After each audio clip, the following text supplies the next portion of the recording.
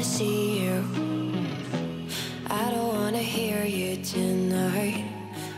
Hey everyone, welcome back. This is the promised follow-up to my Ash video I put out yesterday. If you haven't seen that one yet on how DE completely broke Ash, please go check it out. I'm not going to go over all the quirks of Bladestorm changes we discovered in that video since they are extensive and well documented. That Ash video is also listed in the description and pinned comment for reference. Today, we're looking at how we managed to turn Vulcan Blitz, a Kittag augment, into a tool to significantly improve performance on Bladestorm if you want to use Ash's 4 as your main source of DPS. Think of this as a more mobile version of a Fatal Teleport Mark for Death setup. While I would recommend using a weapon to work alongside Ash because the KPM is still questionable, this Bladestorm setup does in fact hit 100 KPM entirely off ability kills alone. Normally, Bladestorm itself only sits at around 60 KPM, and this is due to the animation times of the finishers happening in succession, slowing down the TTK to kill all marked targets off. However, this kind of Ash playstyle I'm using today requires extremely active play, because you theoretically cannot kill groups of enemies you don't mark. You need at least one enemy marked within 6 meters of them for today's strat to work. While Vulcan Blitz can kill unmarked enemies as well, it only has a 6 meter blast radius. Therefore, the main purpose of Vulcan Blitz is to kill clusters of enemies instantly, letting you not have to wait on each finisher animation, while take advantage of Bladestorm's extreme damage scaling to ensure Vulcan Blitz will proc on marked enemies at 100% chance. A lot of words, but it's easier to visualize what we're trying to accomplish in the simulacrum here.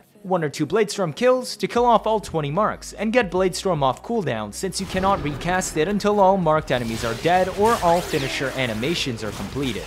As a reminder, Bladestorm is now a full pseudo-exalt due to DE changes. Previously, only attack speed mods on your melee would affect Bladestorm. The only other way to buff scaling was with stealth multipliers such as Savage Silence or Roar for the slash dots. Bladestorm consists of 3 types of hits. You have the ability hit that force proc slash, the resulting slash proc, but also the lesser known clone hits. You cannot see the amount of damage the clone does. The clone is the portion of Bladestorm that has become a true pseudo-exalt and now scales with almost all melee mods. This includes base damage, elementals, banes, finisher damage, which did not work before. Therefore, Bladestorm, who was already strong, now has astronomical scaling and can easily one-shot anything in the game that's susceptible to finisher animation so long as you bring a melee weapon with some kind of build.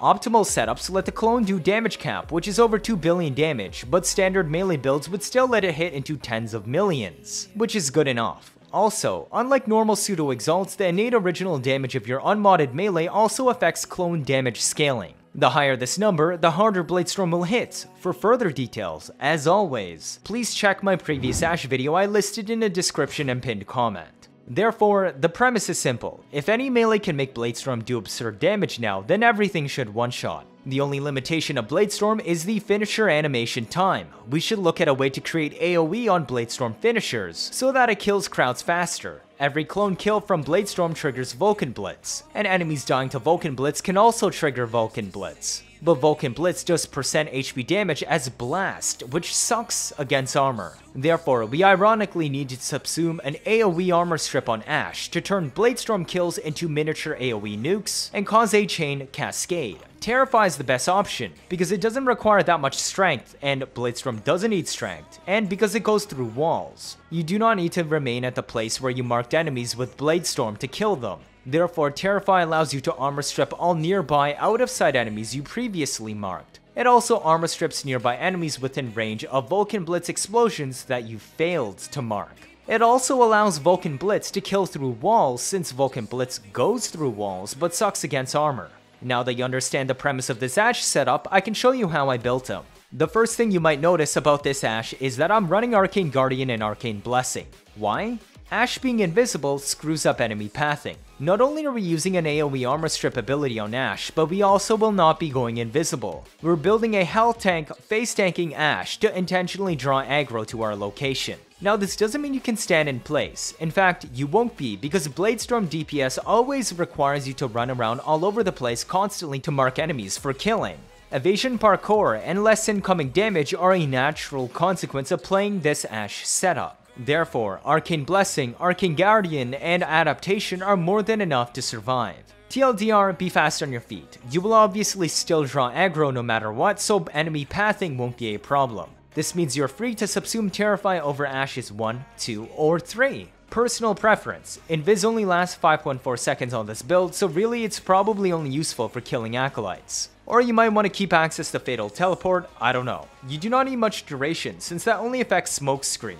Terrify's Armor Strip by default already lasts 25 seconds and is still 17 seconds at 67 duration. Since Bladestorm nukes everything, this shouldn't be an issue. Enemy radar lets us stack with primed Animal Instinct to know where to head next for a Bladestorm marking due to 63 meter detection radius. Adaptation can be as high rank as you're willing to fit, but it is already fully functional at lower ranks. Equilibrium will funnel all our energy back via health orbs since we only intermittently nuke with Bladestorm when we mark enough enemies. This gives time for our Panzer to spread viral quills, which will all count as pet assists and thus will shower us with health orbs from Synth Deconstruct. You'll be able to pick up health orbs even at full HP due to Synth Fiber, and we want as much range as possible, so I've resorted to overextended. This does penalize our strength rather heavily, but because duration is a dump stat, we can afford to run 2 strength mods to hit 139. To bridge the gap to 167 required for Terrify to full strip in a single cast, I resorted to Matarai Focus School. This both grants plus 40 strength from Sling Strength, but also plus 50% casting speed since Terrify is annoying to cast. Of course, there are alternatives to this. If you're feeling lucky, you can run Blind Rage instead of Transient Fortitude and Umbral Intensify. This frees up a slot at the expense of dropping to 105 efficiency. You can now slot Stretch, increasing range to 235. This will further push Terrify's cast radius from 28.5 meters to 35.2 meters radius, or a 53% total area increase. Alternatively, you can also bridge the missing strength gap to 167 with red Archon Shards, so long as you gain at least 28% more strength. Casting speedruns also help if you aren't using Matarai's power transfer or natural talent. You basically go around marking things with Bladestorm, cast Terrify and uncast Bladestorm, and everything dies instantly. Whether you cast Bladestorm or cast Terrify first does not matter, just make sure that they are in quick succession of each other for maximal effect. Acolytes can be killed to your liking, be it a Brahma, Fatal Teleport shenanigans, or something else. The Vulcan Blitz setup is also simple. It's the same as our Innate breakdown from our previous Ash video, but with Vulcan Blitz. We're building for Bladestorm clone damage instead of swinging the melee itself. Therefore, base damage, Condition Overload because it works now, finisher mods, primed Bane, and a single elemental. We still want attack speed since it speeds up animations, as well as quickening, giving faster combo ramp up on Bladestorm for that sweet 3.7 times damage multiplier 12 times combo. Of course, a dedicated slot for Vulcan Blitz so that we actually have that AoE firepower for a chain cascade. Do keep in mind that Arcane Strike and attack speed Warframe buffs do not affect Bladestorm animation speed. Panzer is the same as always, viral to spread quills, which will proc Synth Deconstruct for all the health orbs we need on Ash with Equilibrium. Since we're not bringing Arcane Energize, Synth Fiber lets us pick up health orbs even at full HP, then the standard Mortar to keep us alive, Panzer to give itself infinite lives, Radar, and Vacuum. Cheers! If this is your first time watching, feel free to leave like or better yet subscribe. Let me know your thoughts down in the comments. 79.5% of you are not subscribed. I'm trying my best to get you new information out always, as soon as possible, like I've been doing with Duviri. Stick around if you want to see interesting memes and builds on a nearly daily basis. Don't want to miss out on any of that, do you? That'll be it for this video. Thank you all for watching, and see you all next time.